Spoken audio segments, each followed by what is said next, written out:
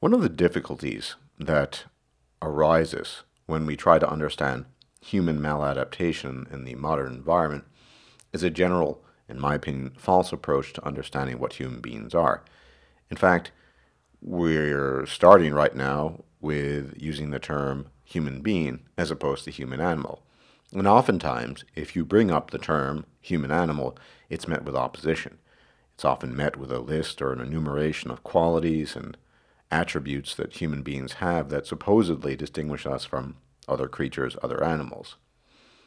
But I would argue that everything in the animal kingdom, including that which composes or comprises humans, is graded on a continuum. It's a question of degree. So we say human beings are intelligent, or we have a uniquely developed neocortex. Well, that's a question of degree. Compared to what? Human beings have a certain quality of vision compared to what? So it's all a question of degree. There's nothing particularly unique about human beings. It's just the quality and the extent to which we've developed in a certain direction. But when we talk about modern maladaptation, I'll be making references to an older video of mine shortly, it's very difficult to understand because I believe a lot of maladaptation is hidden. It occurs at a psychological, subconscious level. But before we move to that area, I want to talk about some of the past things I'd mentioned with regards to maladaptation. Now, many, many winters ago, in the olden days, I produced a video titled Fishery and Runaway, and I'll be posting a link to that old video. But I talked essentially about the Irish elk, for which the most commonly posited cause of extinction was a number of factors. One, a destruction of the habitat, that is, lack of vegetation it could feed off of, and this led then to a problem, particularly for the males, that grew these massive, massive antlers. And the requirement for these antlers, among other things, was a great deal of calcium, and oftentimes it could be drawn from the nutrition. With a lack of nutrition to draw from, and something that continually went on, apparently, was that the Irish elk drew upon its own calcium reserves in its bones. But with the lack of nutrition from the soil, this caused a problem and kind of led to, well, its own demise, ultimately. This is, generally speaking, the most commonly accepted theory. We can understand in this context the great Irish elk had a very specific environment. It had very specific physiology, the males in particular, massive antlers, which required large deposits of calcium, which couldn't be met by nutrition alone, and it had to essentially engage in cannibalism in its own body. But when the nutritional resources were no longer present, what you get is even more cannibalism, which eventually leads to extinction and other problems. It seems to be a fairly clear-cut case, even if we don't know definitively that's what happened. But we can definitely identify an environment, a certain type of food that it required, as well as its own physiological requirements. In addition, there are other things that we can understand about animals. Many of you are familiar with the term invasive species. Simply put, an invasive species is a species of animal that has been introduced into a new environment that it did not evolve in, which is to say it's not actually part of the native ecology. The fact that a native species is then not part of the native ecology often means, or almost always means, that it will have harmful effects on the native ecology that it has been introduced into, sometimes disastrous effects. Now, in this context, I want to talk about two specific species that have had disastrous effects in their respective environments. Many Australians will be familiar with the species sometimes referred to as the cane toad. Now, the cane toad, which is scientifically referred to as Bufo marinus, or I think Rhinella marina, is actually a native of Central and South America. It actually has no place in Australia. But human beings, being the not-so-smart animals we sometimes think we are, decided to introduce them in the earlier 20th century. What happened was sugar cane farmers had issues with so-called cane beetles, and these beetles are actually native to Australia. And they thought it would be a good idea to introduce a predator because these beetles tend to have a thick exterior exoskeleton, a heavy exoskeleton, and the eggs and the larvae tend to be deep below ground. So, what do? You introduce a predator that can consume them. And they thought, well, cane toad, great idea. So in 1935, the Bureau of Sugar experiment stations, I think it's called Sugar Research Australia now, if I recall right, introduced the cane toad in small numbers. And this is 1935. I think about 100 were introduced into northern Queensland.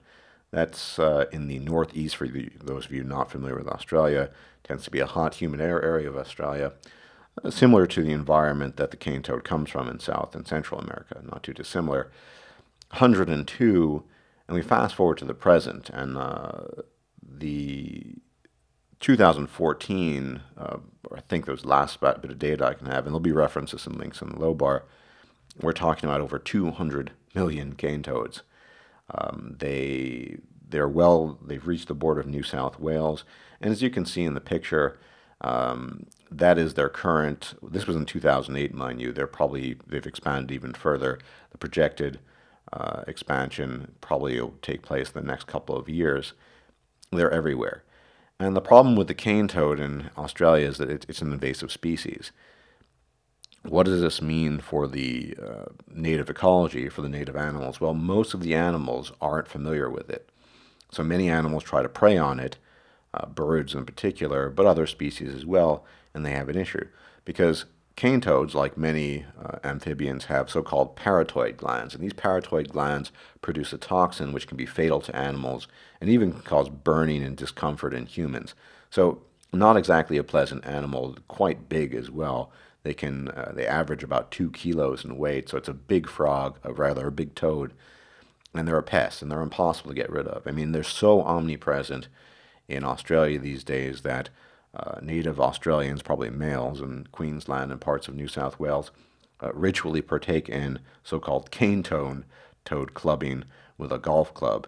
They're just a pest. They have no place in Australia, and the wisdom of the Bureau of Sugar experiment stations has led to disastrous results for the animals that are native in Australia. Some animals, such as certain bird species, have figured out certain things about them. Well, for example, that if you flip them around, you can eat them or attack them without getting hit by the parotoid glands. And there are even some native species, apparently the Australian meat ant, that are immune to essentially the poison that's emitted, the toxins that are emitted.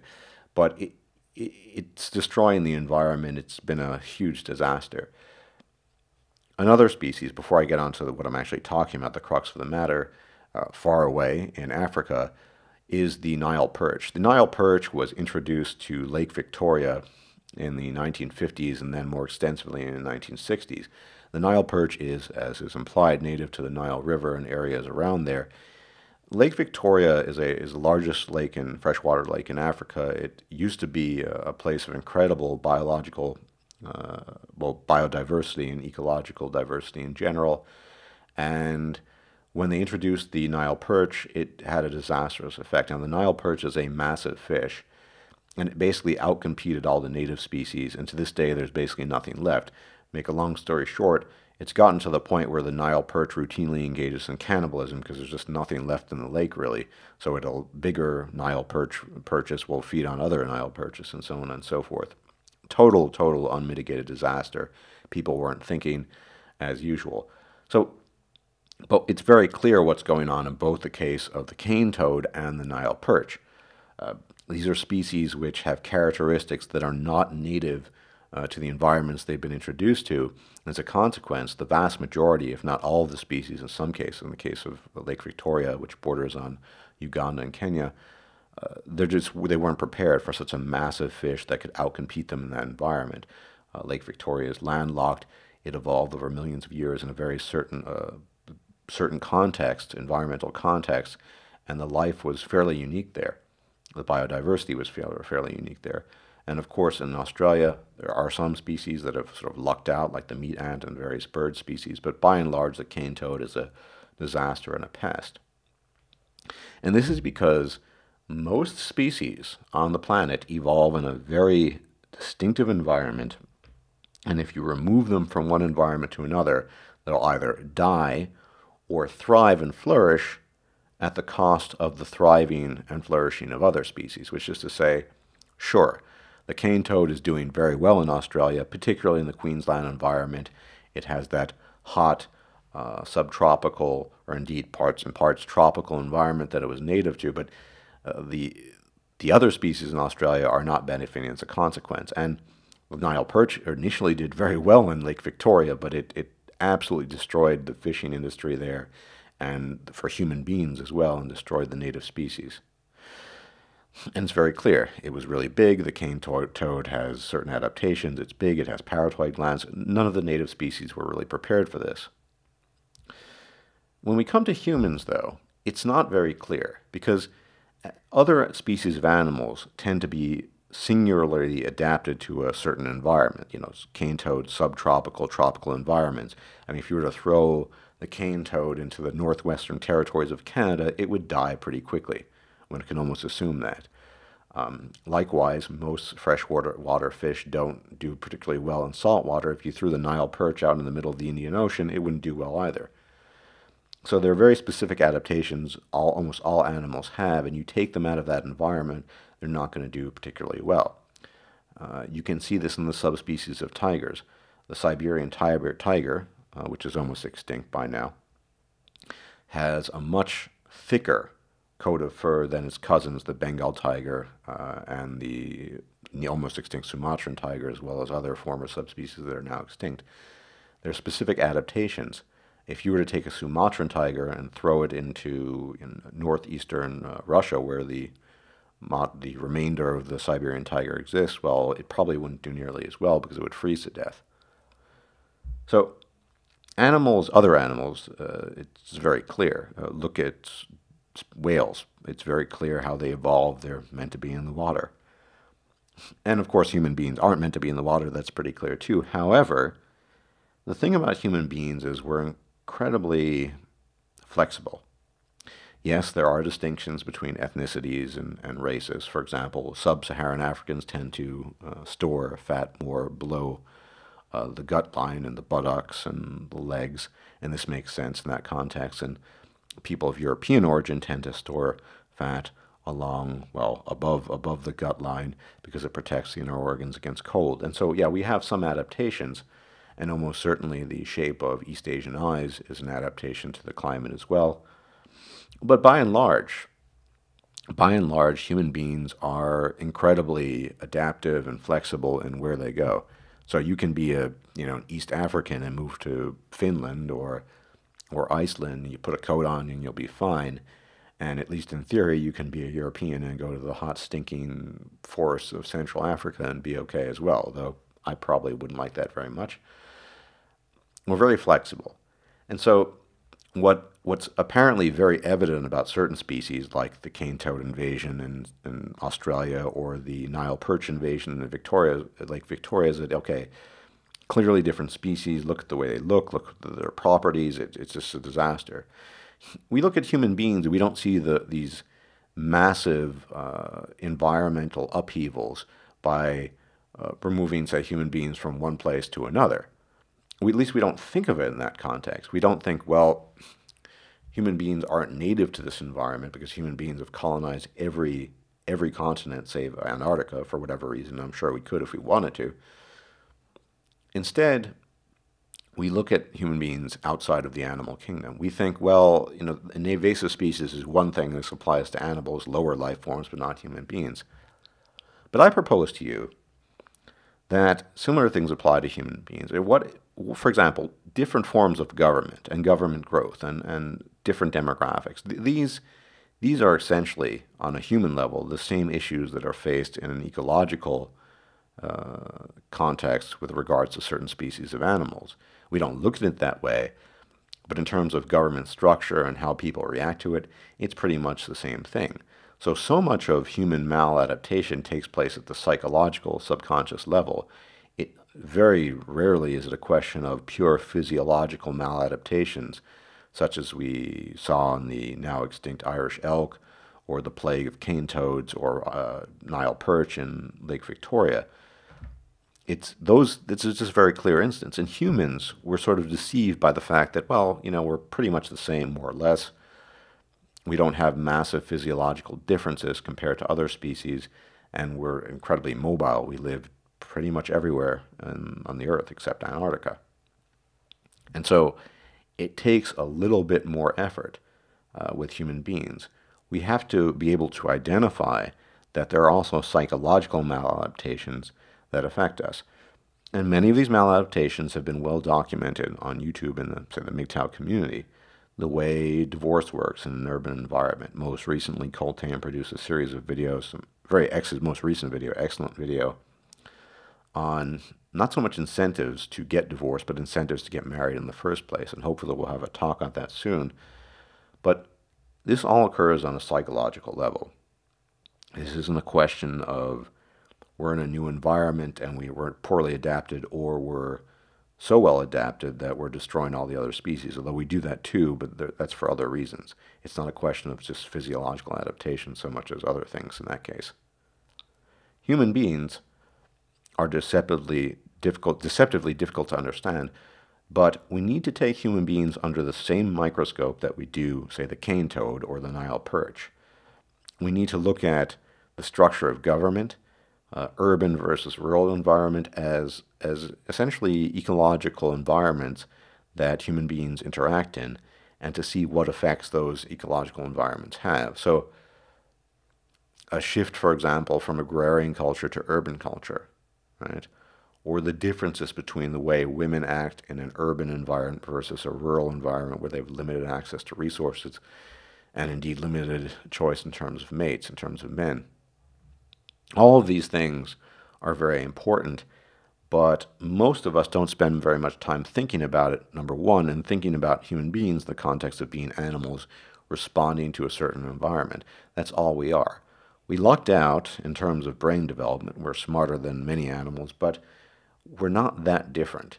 And so long term, we can definitely see similar disastrous results to ourselves by ignoring what we've become and what we are in our own ecology.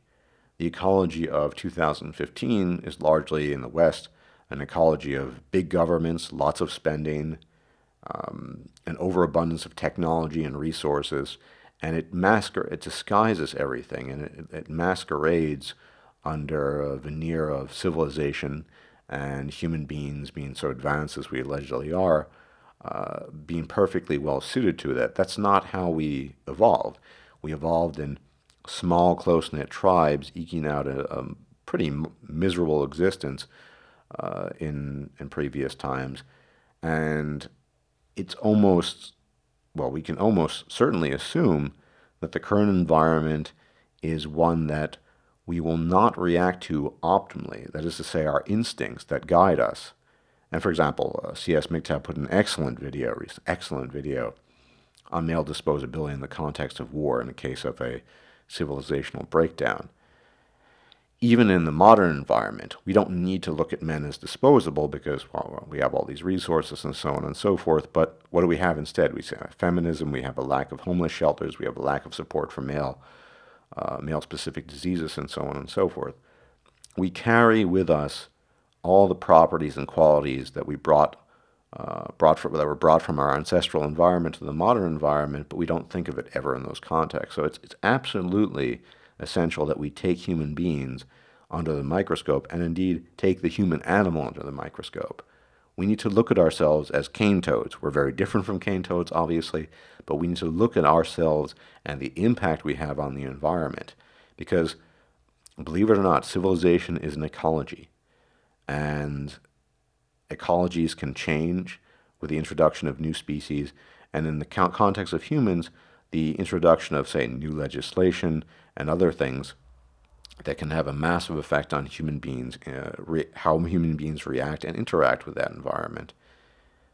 This is something that I think we've done to a decent extent in MGTOW, but all the bullshit that we see with feminism and anti-feminism and all of this stuff, this came about by not regarding the human being as an animal that evolved in a certain context with a certain quality and a certain mindset, and we didn't think about how people would react. We just pushed forward. And to be frank, it's the same kind of lack of insight and stupidity that led Australians to introduce the cane toad in 1935 and idiots to introduce the Nile perch to Lake Victoria in the 1950s, which has destroyed the lake's ecology and even the local fishing industry, which is pretty much non-existent these days compared to the olden days. We need to, when we move forward as a species, think about ourselves in the context of ecology and being an animal in that ecology. If we don't, we're doomed to repeat the same mistakes over and over and over. It's just that simple. So I hope you got the gist of what I was saying.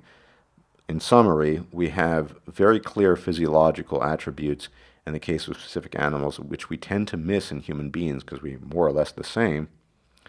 But then we don't think about the psychological maladaptations that come with new inventions and new developments and movements in civilization. We need to think of human civilization as an ecology and human beings' place in it. Maybe, just maybe, we could solve some of these issues if we did it that way. All right? Anyway, thanks for listening, and I'll check you guys out later. Enjoy the rest of your weekend. Take care. Bye-bye.